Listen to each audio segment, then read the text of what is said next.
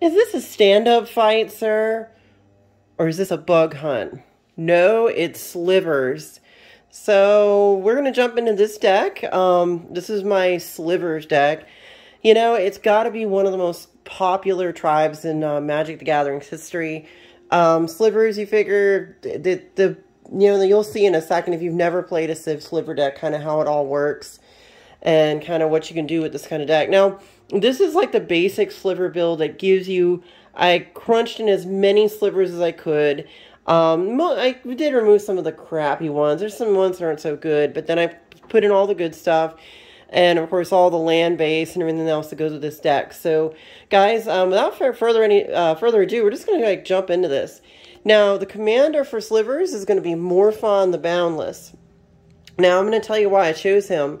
First off, he's got Changeling, so he is a Sliver. It says this card is every creature type, so automatically he is a Sliver. He's colorless for 7. When he enters a battlefield, I choose a creature type, obviously Slivers. Now, spells of the chosen type you cast cost Wooburg. Basically, that's white, blue, black, red, green, less to cast. So those 5 colors cheaper on whatever Sliver you're trying to cast. This effect reduces only the amount of colored mana you play. Now, other creatures you control the chosen type get +1/+1. So, he's got a bunch of stuff going on here. All right, let's kind of dive into this real quick. We're playing Slivers. If you can, once you get him out, any Slivers that use those colors, which they all do, will fundamentally play for free, unless there's, a colorless casting cost attached to it. So, you'll see in a minute how amazingly broken this is. If you can get this guy out, you're going to just start plopping Slivers into play without doing really much with your mana. But there is a lot of mana generation in here, so you should be able to try to, even if you can't get them out, there's other ways to get the Slivers out. So let's go ahead and jump into the other 99 and see what we got to go. And check it out. I brought my my Xenomorph friends here to hang out with the Slivers. Just to comment a little bit here, before I go all into these cards, I want you to think about a second, how influential were the Aliens movies to, like, video games and just culture in general? I mean, just think about it. StarCraft, Halo, was it Starship Troopers, Chronicles of Riddick, probably all these kinds of movies, they started because of Alien and Aliens and those movies, and it really gave space that more realistic, kind of gritty feel. Movies like that, and maybe like Blade Runner, for example, where those are like more of a realistic how it could be future, as opposed to like maybe Star Trek, but you can kind of see how influential Ridley Scott, the director, was on like so much stuff from culture. All right, guys, I will get off my little soapbox there about science fiction, and we will jump into some Slivers. So first one we got is Leeching Sliver. Whenever a Sliver you control attacks, defending player loses 1 life. So whenever you attack, whoever you're attacking is going to lose a life. Next one we got is Shifting Sliver. Slivers cannot be blocked except by Slivers. So it makes all your Slivers basically unblockable unless there's another player at the table that's playing Slivers. Not that common. I mean, it might happen, but it's pretty rare. I know I've never had another person at a table playing Slivers. I've had other tribes like elves and whatever, zombies, but never Slivers. Diffusion Sliver. Whenever a Sliver creature you control becomes the target of a spell or an ability an opponent controls, counter that spell or ability unless its controller pays 2. So this gives your Slivers almost like, isn't this something called Ward? I think in Strixhaven they came out with a thing called Ward, and it kind of reminds me of that. So if they want to do something to it, they got to pay 2 first before they can get it off the field. It's pretty useful. This little guy, all Slivers have, when this permanent comes into play, you may Fate Seal 1. Fate Seal isn't a very used mechanic. You'll see it on Jace the Mind Sculptor. I think his +1 does this. I think +1, but whatever. His first ability. Basically, you look at the top of someone's library. If you get to see the card. If you don't like that card, you can just put it on the bottom of their library. It's kind of almost like the opposite of a scrying. But you're doing it on your... It's the same thing as scrying, but you're doing it to your opponent, so you get to choose the worst thing for them, so to speak. So Fate Seal's kind of neat. Next we got is Dragscape Sliver. Each Sliver creature in your graveyard has Unearth 2. You pay the Unearth cost, return this card from your graveyard to the battlefield. It gains haste, exile at the beginning of the next end step, or if it would leave the battlefield, Unearth only a sorcery. Next one we're going to do is Harmonic Sliver. All slivers have, when this creature comes into play, destroy target artifact or enchantment. So if you got this guy out, more slivers come into play. Everyone's like soul rings and, you know, mana rocks get blown up, or you can blow up some really annoying, you know, beneficial enchantments for your opponents. Next, we're going to go ahead and take a look at this guy. Each sliver gains pay 2, sacrifice this creature, gain 4 life. I mean, if you need the life gain, you're really down low somehow, it is kind of a little bit of a way out. It's only 2 mana, so I figured I'd throw them in there. Next we got is Gem Hide. You have to have the sliver in here. It turns all your slivers basically into, well, you know, birds of paradise. So you basically use this guy, and then all slivers. He himself can tap for mana, and then all the other ones as well. Next we got is this little guy. Not really that impressive, but he's cheap, so I threw him in because he's cheap. All slivers gain first strike. Then we've got Crystalline Sliver. It gives your slivers Shroud. So this keeps it from people targeting them and removing them, or doing things to your slivers. So really cool card. Next we got Cloud Shredder. Sliver creatures you control have flying and haste. And this guy is going to be Gale Rider Sliver. All slivers you control have flying, so you can fly over top of some ground pounders.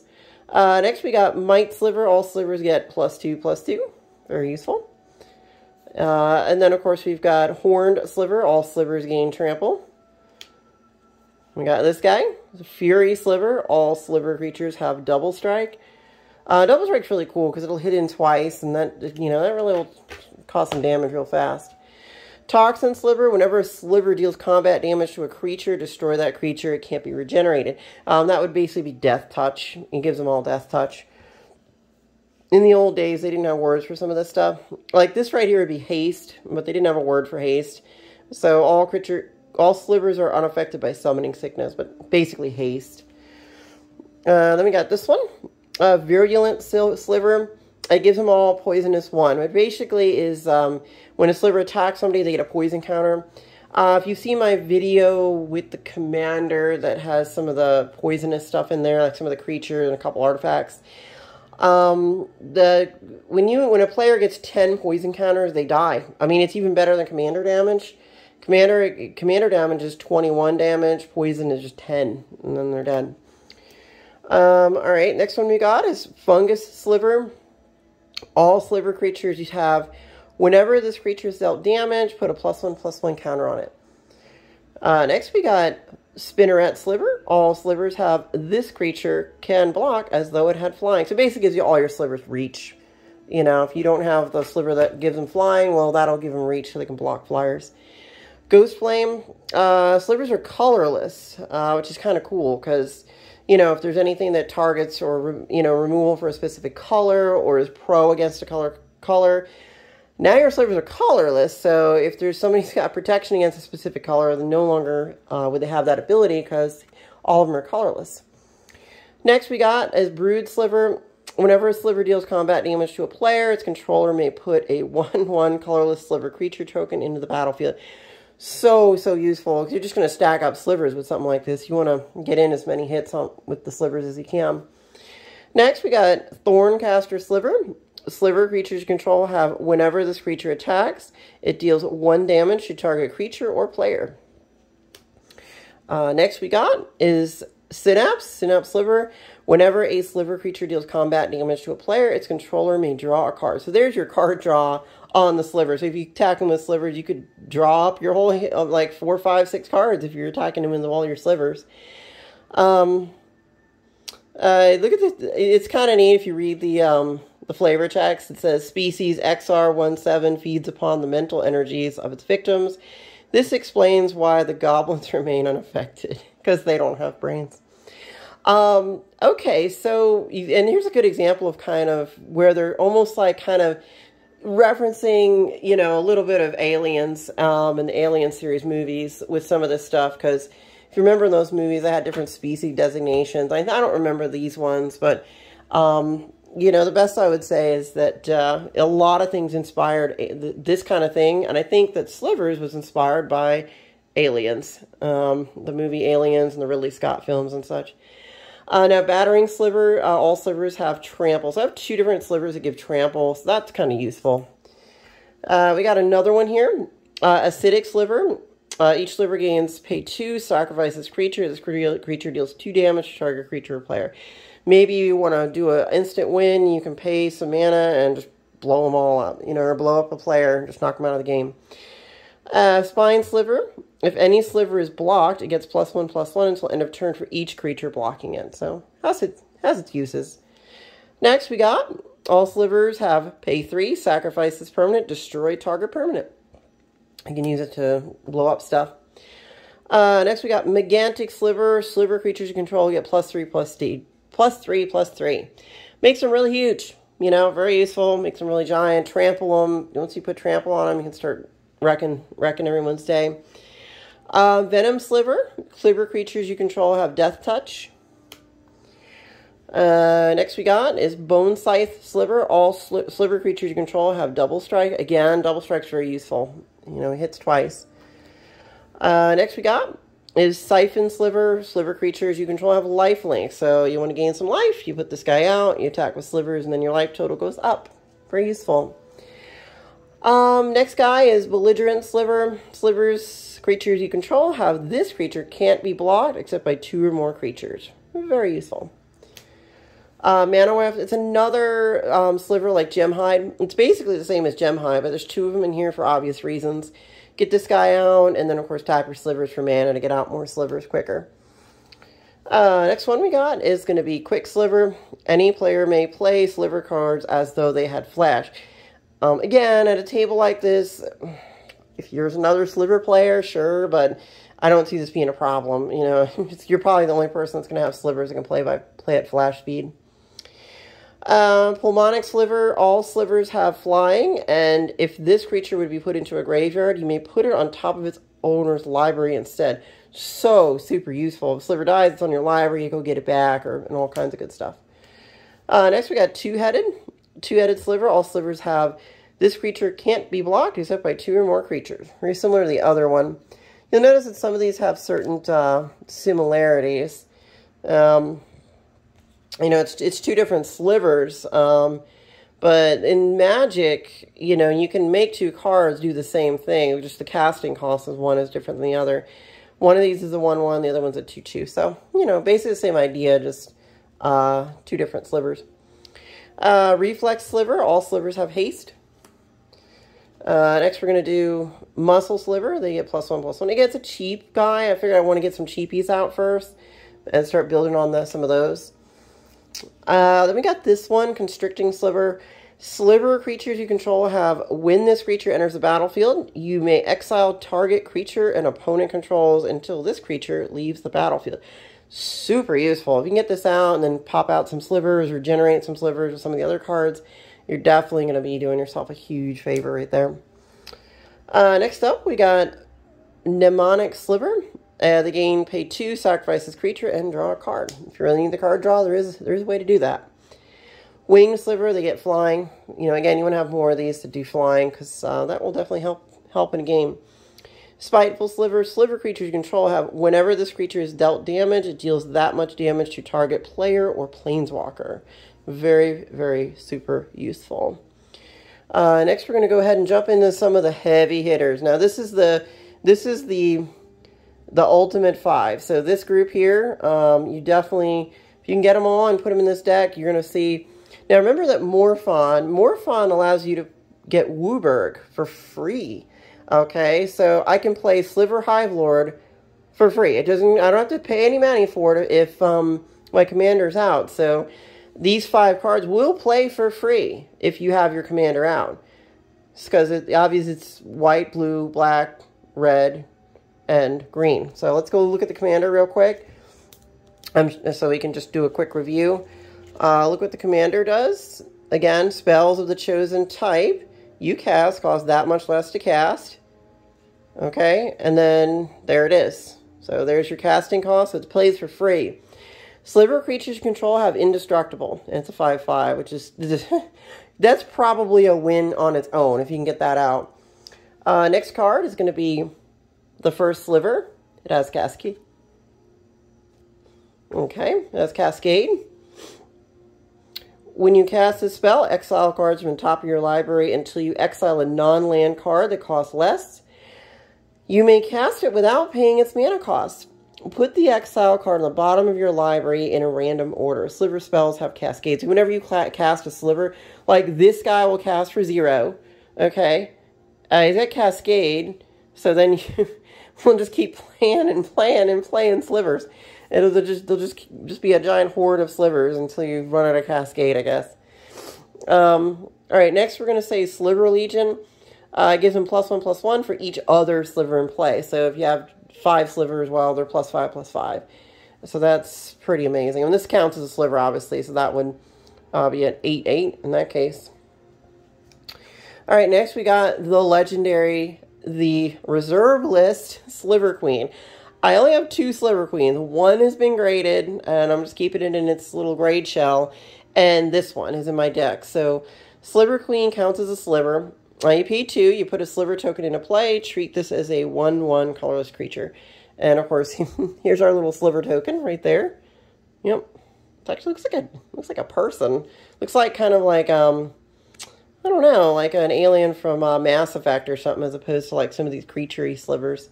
The Slivers look a lot like Xenomorphs, but this guy looks like he's from Mass Effect or something. Alright, next we got Sliver Overlord. You pay 3, search your library for a Sliver card, reveal that card, put it into your hand, then shuffle your library. Again, he plays for free. Overlord, Queen, all of them, they play for free, as long as you have your commander out. You pay 3, you gain control of target Sliver. But you can see where that's going. Very, very super useful. Alright, let's go ahead and now, in this deck, if you want to make your Slivers completely unblockable, you can give them Horsemanship. You know, I don't imagine there's a lot of players that, again, this is something that people know about, but in general, you don't see it played very often. It's starting to become more popular now that people have figured out there's such a thing as Horsemanship. Basically, any creature with Horsemanship can only be blocked by another creature with Horsemanship. So, high probability at least 1 or 2 people at the table don't have anything to block your Slivers if you play this. So, super useful in a deck like this to just mow over somebody and just wipe their entire life total out. Now, we're going to get into some of the instants, enchantments, sorceries, the whole deal. This sorcery, choose a creature type, draw a card for each permanent you control of that type. So, obviously, you're going to choose Slivers, and then you draw a card for each Sliver. So, very helpful for card draw.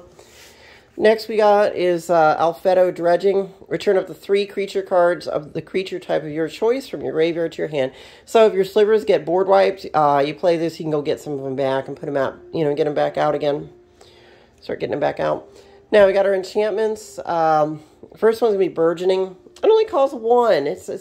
I think this might be a reserve list card. It may or may not be. I'm not sure. I think it might be City of Solitude that might be. I think this one's not reserve list. But whenever an opponent plays a land, you may choose a land card from your hand and put it into play. So a quick way to start getting those 5-color mana lands and a whole bunch of other stuff into play. Super useful. Next we got is Wild Pair. Whenever a creature enters the battlefield, if you cast it from your hand, you may search your library for a creature card with the same total power and toughness. Put it onto the battlefield, then shuffle your library. A lot of those Slivers do have some of the same power and toughness, so it's a good way to start grabbing out some more Slivers from your library. Mana Echoes. Whenever a creature enters the battlefield, you may add an amount of colorless mana equal to the number of creatures you control that share a creature type with it. So, again, they're all Slivers, so you'll add a lot of extra colorless as you're casting Slivers if this enchantment's in play. Training Grounds. Now, Training Grounds in this deck really shines, especially those ones that have activated abilities on them that cost something. It lowers the cost of those activated abilities by 2. Okay, so that is super helpful. Like, example, let's take a look at, let's just say the Queen. Let's do the Lord and the Queen. So on Sliver Queen, you pay 2. It'll go down to 1, so to make that cheaper, to put a 1/1 token into play. And on the Overlord, you can pay 1 to search your library for a Sliver card. So you're tutoring for 1, and of course, that's just amazingly useful, especially with training grounds in play. There's a lot of other cards in there that had activated abilities, so this had to go in. Next one's going to be Mirari's Wake. They get +1/+1, and of course, whenever you tap a land for mana, you add 1 mana to your mana pool of any type that land produced. Very useful. And last on our enchantment list is going to be Cryptolith Rite.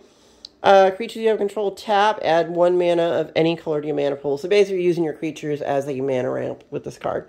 So if you don't have a mana weft or a gem hideout, at least you have a third option to start tapping slivers for mana if you don't have it. Next, we're going to go ahead and hit up this one, Walking Atlas. You tap it, you may put a land from your hand onto the battlefield. Gotta have this one, Door of Destinies. I assume you're going to choose slivers. Just saying. That's what it says. Whenever you play a spell of that type, put a charge counter on it. Creatures you control of that type get +1/+1 for each charge counter on Door of Destiny. So it's automatically plussing up your slivers. And last but not least, a favorite. Did you see any planeswalkers in here? No, there weren't any. Because I wanted to go straight, just all old school. They're before planeswalkers, just like it used to be back in, you know, like in the I would say maybe like the 2000s, like 2004, whatever. The pre-planeswalker era. So I decided I would throw in a big favorite of mine, Immortal Sun. Obviously, you can see what it does. It shuts down planeswalkers.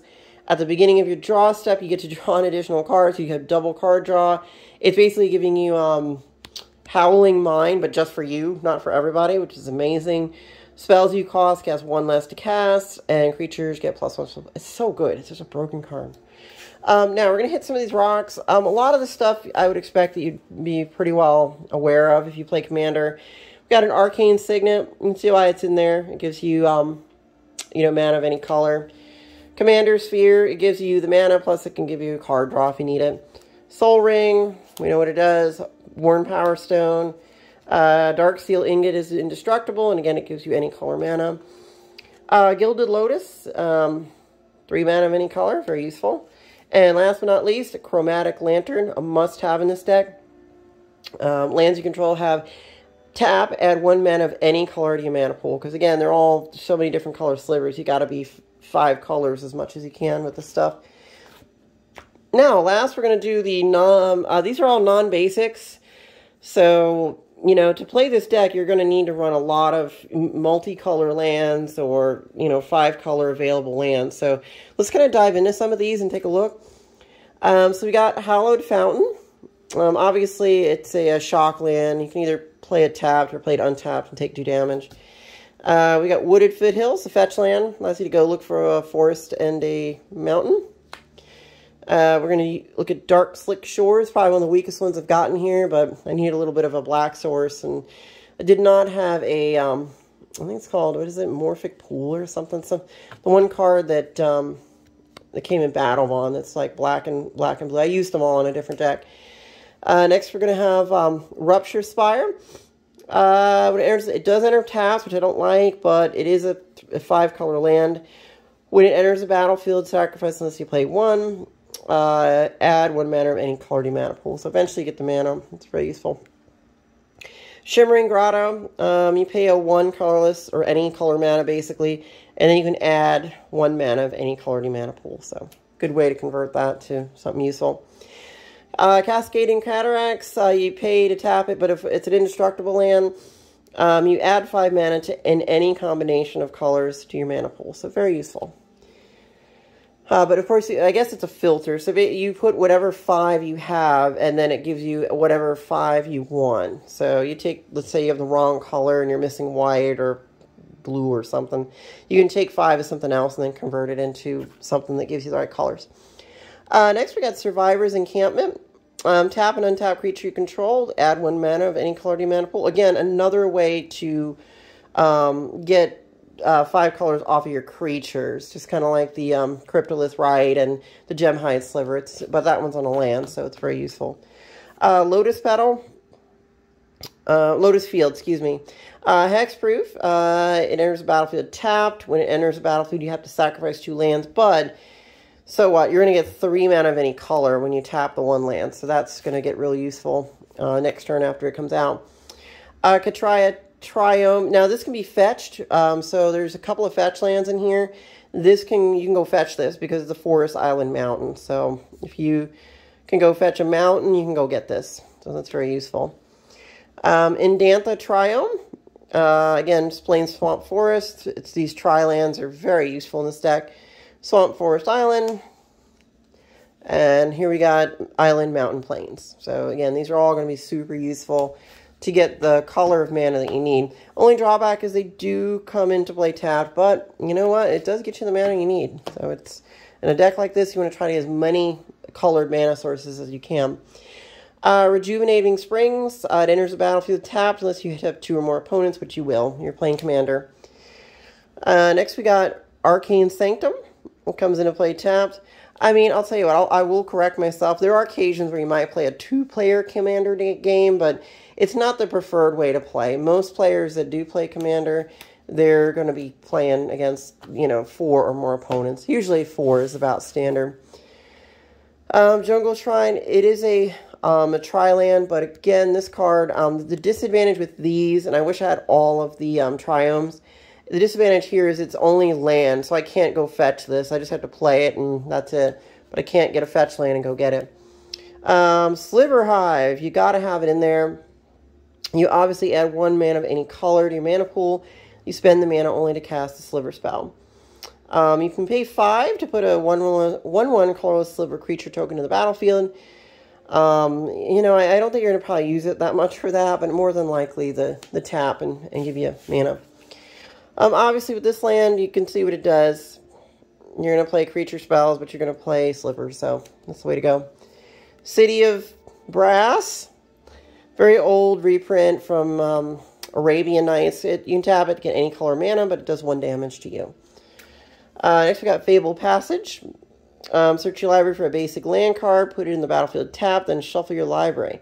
If you control 4 or more lands, untap that land. It can be very useful. Cavern of Souls, got to have it in there. They're all slivers. You're going to choose slivers, and it also gives you the color mana you need to cast some slivers. So, very helpful. And they can't be countered. That's what's really great about Cavern of Souls.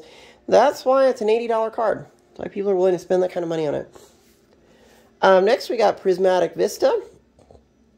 You can pay a life and then sacrifice Prismatic Vista and search your library for basic. Next we got is Exotic Orchard. Add 1 mana of any color of that land an opponent controls could produce. So you tap it, of course, in whatever your opponents are playing. You're probably going to have opponents playing at least 1 of the colors you need. And last but not least, this little guy. Actually, no, I'm sorry, there's 4 more. Couldn't fit them all in the row. There was so many of these. So Rootbound Crag enters the battlefield tapped unless you control a mountain or a forest. And just the last 4 is these. I kind of forgot about this card. I kind of discovered it when I was looking at some cards in my binder. And I was like, why am I not using this in like 3 different decks?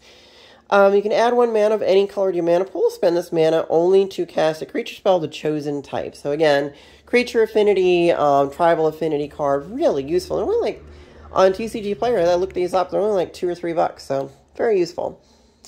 Next we got Path of Ancestry. Add 1 mana of any color to your commander's identity. When the mana is spent to cast a creature spell, that creature that shares a creature type with the commander, you can scry 1. So the commander is every creature type, so it is a sliver. So it's good. Of course, Command Tower, I think you know what it does. We got a Holdout Settlement. Tap an untapped creature you control. Add 1 mana of any color to your mana pool. Again, another source to generate 5 color mana. And mind you, of course, this is when you don't have your commander out. So once you go ahead and get your commander out, then you won't really necessarily need to worry about stuff like this, but it is helpful to have it. Alright guys, that concludes the Sliver deck. That's our commander, Morphon. I hope you guys enjoyed this deck. I enjoyed a lot making slivers. I've used to have a modern sliver deck a long time ago, and it had the 2 Sliver Queens and some other stuff in there, but obviously I play more commander now than modern, so by all means I decided I would go ahead and convert all my old decks into commander decks. I really hope you guys enjoy these decks. Thanks for leaving comments for me. Please like and subscribe to my channel. If you have any comments you'd like to make about it, by all means. This is one of my favorite tribes, and you know, I know that a lot of Magic players know about Slivers and try to make good Sliver decks. So hopefully for newer players, this kind of video is helpful in seeing how the synergy of Slivers works. But you know, it's good making these for you guys, and I will see you very soon. Bye.